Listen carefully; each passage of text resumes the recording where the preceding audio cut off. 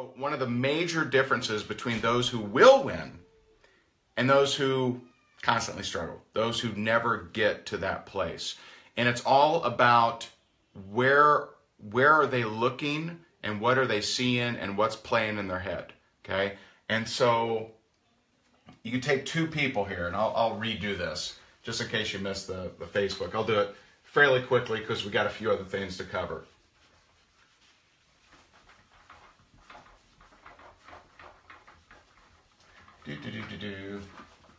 Okay.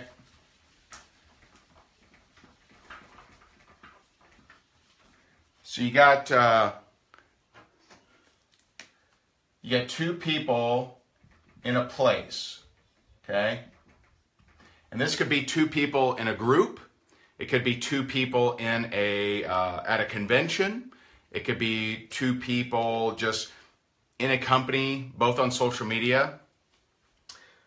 Both of them at the same status, okay? So rank 0, recruits 0, customers 0, right?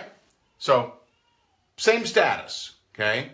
Now we can look at their past and say, let's say, because by the way, have I met people who have similar, or maybe even not as bad past as I've had, for sure. Okay, and so past, maybe they went through one foreclosure, right? So I had more than one, but let's say that they went through at least one, right? I mean, you got to go at least through one foreclosure. Okay, let's say they've been dead broke once. Okay, dead broke once. Now I've been dead broke twice. Just once. Okay. And dead broke meaning they're just not able to pay their bills, period. Everything's late. That's kind of one of the, not necessarily homeless, but maybe, right? So foreclosure, dead broke once, rough childhood. Okay. Non-supportive spouse or family, right? So let's say that these are like the similarities. So person, A, person B, okay? So they got rank 0, recruit 0, customer 0. Both of them have been in foreclosure at least once, dead broke at least once, rough childhood, non-supportive spouse, non-supportive, family. Maybe both ridiculed. Okay, so you got these things. One doesn't make it, one does. What's the difference? What's the difference? Why? What's the difference? I mean, on paper, neither of them should make it, or both should make it, right? Well, actually, this has nothing to do with whether you succeed or not. Nothing. Zero. Nothing to do. See this, you could call this current, right? And this is obviously past. But what's not here is where are they focused, okay? And what I've noticed is the person that stays in struggle town, they can't see past this. Like if there was like a brick wall here, right? This is my terrible drawing of some kind of brick wall, I don't know, right? Whatever. So this person, okay, let's say, yeah, let's go with B. Okay, B cannot penetrate this wall. And it's the wall of here are your current results and here's your past. Here's your past evidence. B, what's wrong with you, man? You trying to be up on stage? You crazy? Don't you know what you've been through, B? B, turn around. Look at your past. Come on, B, crazy, right? So B says, well, this is what I got. This is my past. Here's my resume. Best I can do. So that's all I can do, right? So A, same current, right? No rank, no recruits, no customers, foreclosure, dead broke once, rough childhood, non-supportive spouse, family, ridiculed, made fun of, People throwing things at him. A, come on, bro. Seriously? Want to be a speaker on stage. Real cute, A. Get back to you rich yet, A? Right? So A hears the same crap and nonsense that B does, except A is able to see past the wall. It's the only difference. Right? So because of their ability to see past the wall, they will take a different set of actions, and even if it's the same actions, the actions are different. Okay? So B might say, hey, I'm doing this deal, and I really could use some customers because I don't have any. A is like, hey, I'm building an empire, and I'm going to do it with or without you. Love to do it with you. See the difference? Because A is seeing past the wall. A is saying, hey, I can see past this wall here. And behind this wall, there's a stage where I can make an impact. Right? I can make an impact on that stage. I can get, adoration, people digging me, people thinking, you're cool, A. A, you really inspire me, bro. Right? So A can see past this. So A sees a point in showing up. B doesn't. B's like, why would I bother showing up? Why would I bother showing up to the convention? I don't have a team. Look at my results. A says, I don't have a team. I need to get my ass to the convention. I don't have a team. I got to play this contest. I got to swing at everything that I possibly can for me to get new results. So A here's the same ridicule. Hey, dum-dum, you failed before, never going to make it. You're never going to make it. Right? A hears the same thing. B hears the same thing.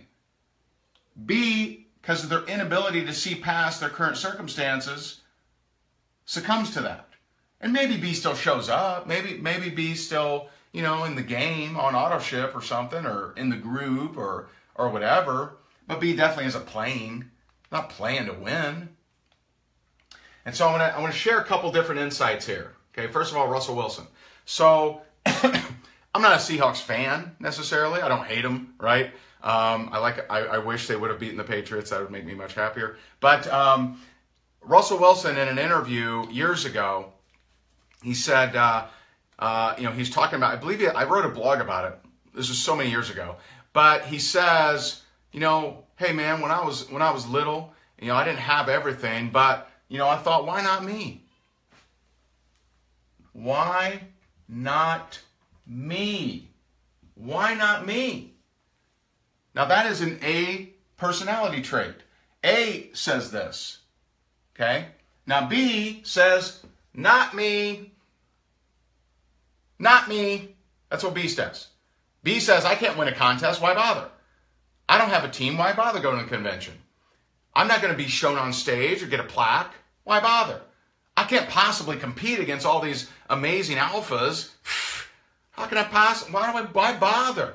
Not me. That's what B says. Again, same situation. Similar past. Similar current results. A says, why not me? B says, not me. Doesn't even bother. Why should I even bother entering the contest? Why do I even bother? Even taking the time to put my numbers down. I didn't win. Not me. But see, you don't understand. It's the act of showing up. And you keep showing up despite everything else. That's what gets you on stage. See, the company didn't launch and say, all right, let's see, people in seats A3, B17, and C9. You guys are our speakers. Come on up. No. Every speaker either earned it from their past, possible, right? Or they earned it with the company. They got on that stage. They earned that stage. Keep in mind, every company that ever launched, A's and B's were all in the audience, right? Companies in pre-launch, everyone's an A or a B, right? I mean, I guess there's a master distributor, But, and they sit at the top of the pyramid, right? But everyone else, A's and B's, right? No results. So you either see past the wall or you don't. And a lot of people don't. So someone with the same pass, same current results, will go and smoke B, and B will say, what happened? And so then B will deconstruct it. And they'll say, well, do you have like a super nice car? No, I didn't have a car when I started. Okay.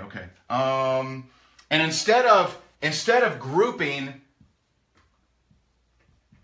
similarities, okay, they group differences. So this is a B trait.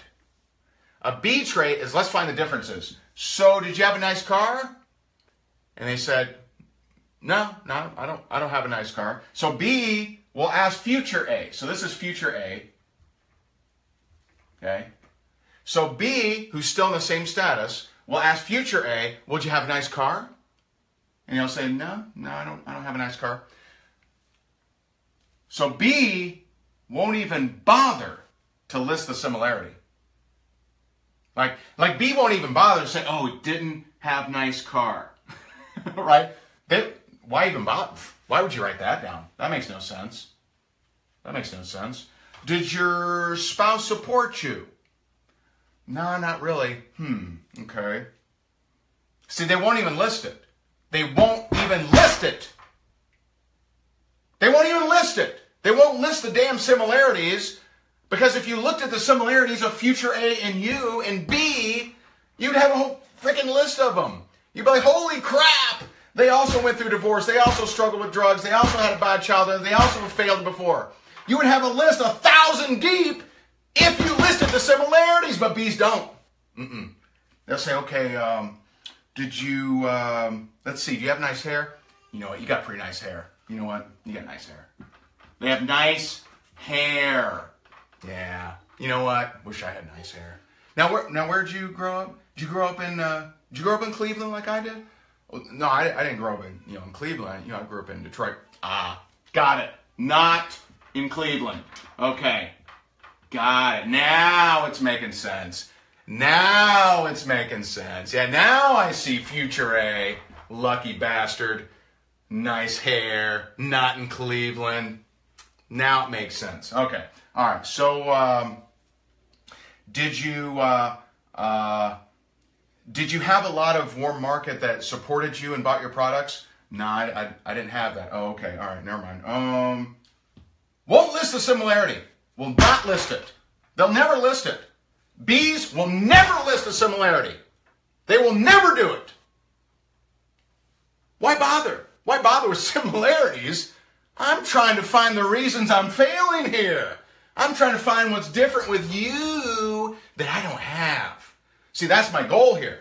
So this is the success prevention checklist. I know you can't read that because it's terrible, but this is my success prevention checklist. We're going to call it an SPC. Let's do this, baby. SPC. So how many of these things can I lift off, right? Let's see. Did you go full-time right away? No, I wasn't full-time right away. Okay. All right. Let's not list that similarity. Let's keep this blank. In fact, I mean, even let's not even have that as a category. Why would you want that as a category? That's crazy. Similarities. Whew. All right. Okay. So were your parents well off? No, my parents weren't off. Okay. All right. Let's see. Did you go to college? I went to 1 year. 1 year college. Of course. God, if only I was smarter. Like you. You went to college. Well, what do you say to people that didn't go to 1 year of college? Keep going, right? Let me find all the things that are different between me and successful person. Then I'll be able to walk around with a shirt that says, here's why I can't succeed, guys. Look, I'm from Cleveland, right? I'm not from Cleveland. I'm from Indiana, right? But my wife's from Cleveland, right? So I don't have nice hair.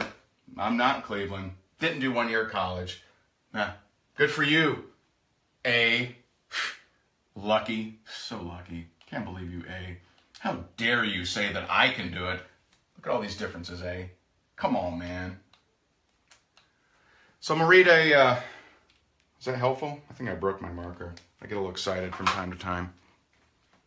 Hope this is okay. By the way, these are things your upline can't do for you because it'll scare you. They feel this way, but they can't do it. So I'm going to edit this, okay? I'm going to edit it, but I'm going to share with you a poem, not a poem. This is from a rap song, all right? But I'm going to edit it because there's a few just silly bird words, and we don't want to say these things. And so I won't say the curse words, but it's from Eminem. And anyone like you know, I listen to lots of things. So I listen to rap, I listen to classical, I don't really listen to country, I'll be honest. But I really like these lyrics. I really like them. I think they're really, really powerful. So I'm going to edit it. So there's going to be some things that may not rhyme, like I may say duck or something like that, right? But the lyrics are very, very powerful. So this is I don't know that this is a very well-known song, because what I noticed was it played on the radio for a little bit and then it just didn't. And by the way, I'm not condoning Eminem. I'm not, you know, idolizing him or anything like that, but I just like the lyrics. So for those that don't know, Eminem, rapper, real name Marshall Mathers. So the song is B.O.B. Part 2. B.O.B. Airplanes Part 2. So it says, let's pretend, and I'm not going to try to sing it, right? I'm just going to like read it to you. Let's pretend Marshall Mathers never picked up a pen. Okay?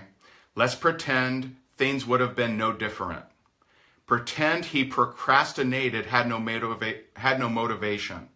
Pretend he just made excuses that were so paper thin, that could blow away with the wind.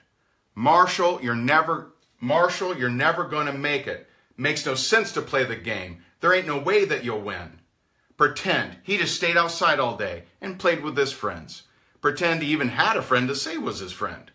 And it wasn't time to move, and schools weren't changing again. He wasn't socially awkward and just strange as a kid. He had a father and his mother were crazy as, yeah. And he never dreamed he could rip stadiums. And just lazy as, yeah. Screw a talent show in the gymnasium. You won't amount to anything. I'm editing here. You won't amount to anything. Quit daydreaming, kid. You need to get your cranium checked. You're thinking like an alien. It just ain't realistic. Now pretend. They didn't just make him angry with this, and there was no one he could even aim at when pissed. And his alarm, very important part, and his alarm went off to wake him, but he didn't make it to the Rap Olympics. Slept through his plane and he missed it. Because he never risked it. He hoped and he wished it, but it didn't fall in his lap, so he ain't even here. He pretends that. So think about that for a second.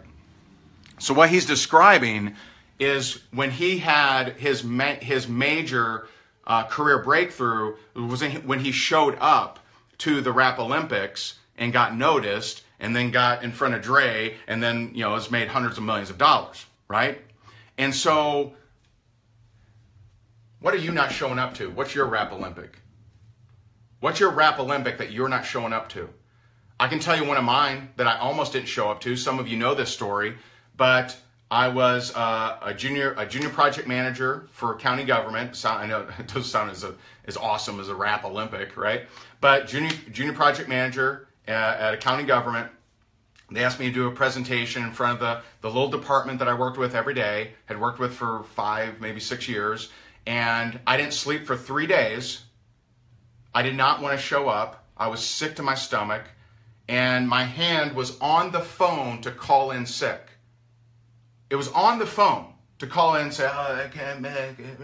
I'm so itty bitty and tiny, right?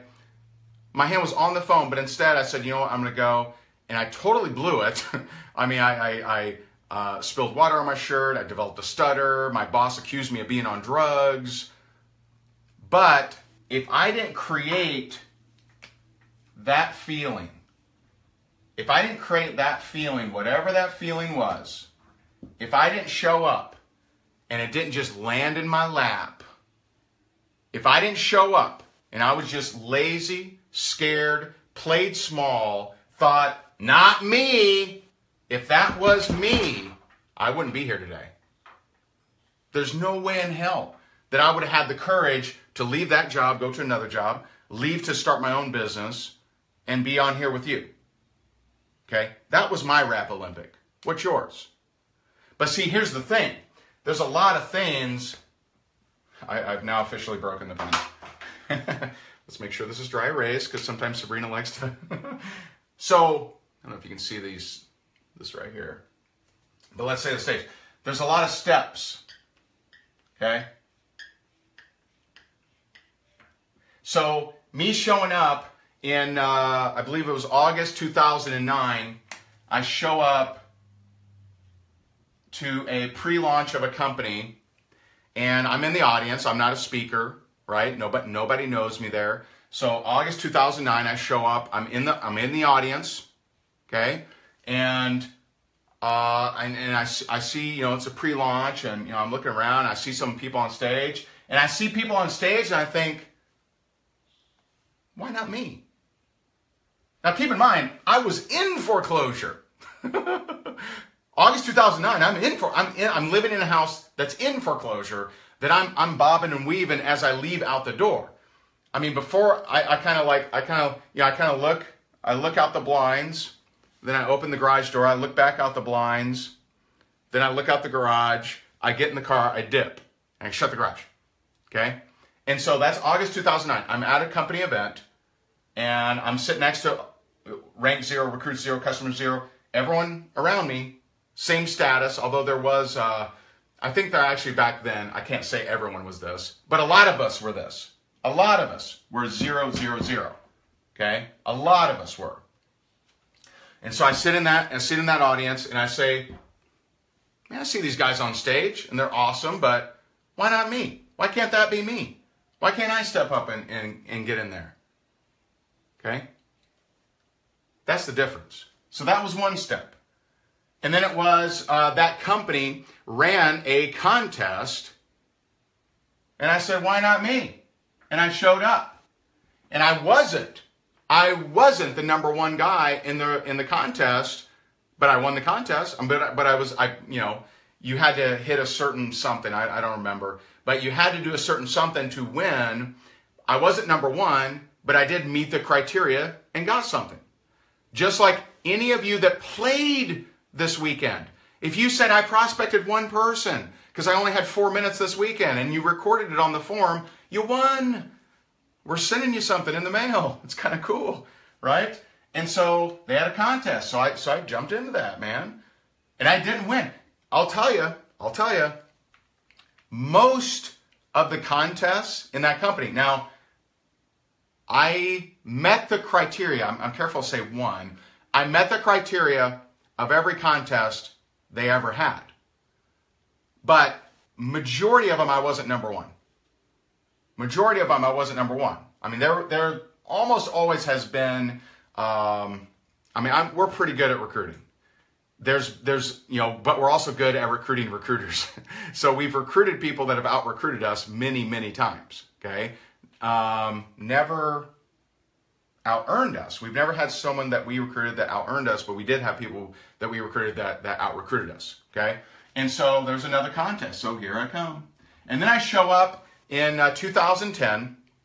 I show up to, is because I had, you know, some of my team, I show up to a thing called Live the Dream, and I'm in the audience, right? I got a few of my teammates that are on speaking because I had recruited a few people from MLSP. And so, you know, I'm in the audience. I'm like, man, you know, I wish I really want to earn that stage. And the next morning, Norbert texts me and says, hey, man, you want to be on stage, interview Mike Dillard? I'm like, yes, right? So sometimes it happens faster. If you've been taking these steps, now you've been sitting over here in Struggleville and saying, here's why I can't be on stage, here's why I'll never win a contest. Well, then you don't get those calls. If you've been taking those steps, you get those calls. If you've been showing up, if you've been taking the steps, if you've been showing up and taking the steps, if you've been saying, why not me, you get those calls. And people say, hey man, boy, I would love to have you come share your story on our stage. You don't take those steps? Because you know what, Ray? I just want one step. I want one step from here to stage. Whee! I just want one step, Ray. I don't want to do all these little steps. I want one step. Whee! Which is what a lot of people do. They say, Ray, man, my story is so tough. And hey, listen, I'm not making fun of your story, man. I know stories suck. I know this sucks. My story sucked. But no one wanted to hear it until I got out of my story.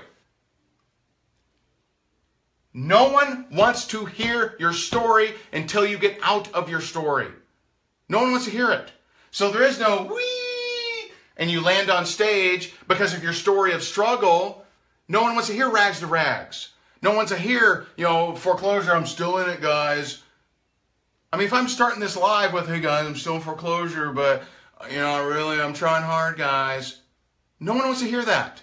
You guys aren't on here. You don't pay for access to a Facebook group. Some maniac still, not producing anything. What could you possibly learn? So stop looking for the wee. How do I get on that stage? You take the damn steps. You try at every contest. You may not win. You show up. You go to every convention. Ask your successful people, hey, how many conventions did you show up to until you were on stage? I guarantee you some of them, hundreds. How many contests did you try before you actually won one? Some people, hundreds. But see, every time you're building that muscle, you don't just land in the Mr. or Mrs. Olympics, right? You don't land in the Olympics. You don't land as a professional baseball player. You know what, Ray? I just wish there was a talent scout, just in my backyard, and so he could just see me swing that bat a couple times. And wow, man, he'd just say, Ray, you're pro material. That doesn't happen. You got to show up to that little, home run derby. Then you got to show up to the AAA league. Then you got to show up to the farm league. Then you got to show up to the next darn thing, right? You got to show up. You don't just land on stage. You don't just land in the pros. Oh, I hope this was helpful. I really do. So what's the action step? Okay, if you've made it this long and you weren't scared off by me breaking markers. But the action step for you is I want you to start looking at what are the similarities. This is something no B will ever write. So you immediately alter your energy by just writing this. I want you to look at people that are successful. Okay? I want you to look at my story, other stories that you've heard. If you've been to your company convention and you've heard the recognition stories, I want you to list at least 20 things that are similar with you and your story and your past with people of success in this profession. And you can take a myriad. Maybe you say, well, I was in foreclosure like Ray was. Okay, fine, that's fine. Take it. Maybe you say, I'm the mother of quite a few kids like this leader, right? Okay, look at your story. Okay, and I want you to look at the different amazing success stories outside there. And so, you look at, I know people that were homeless. I know people that were sleeping on their mom's couch. I know people that had, been dead broke. I know people that were $30,000 in debt, $1 million in debt, right? Look at the similarities of people, and if it's just in your company, totally fine. What are the stories of the people that are successful in your company, in this profession? And I want you to do something that no B would ever do. No B would ever list out the similarities between them and someone that's on that stage, someone that's of success. So there's your action step. This right here could completely change your life. Hope it helps. Love you guys. You can find more great marketing, prospecting, and recruiting tips just like these over at rayhigdon.com. And remember to pick up your free copy of his 29 Sources of Network Marketing Leads. We'll see you over there.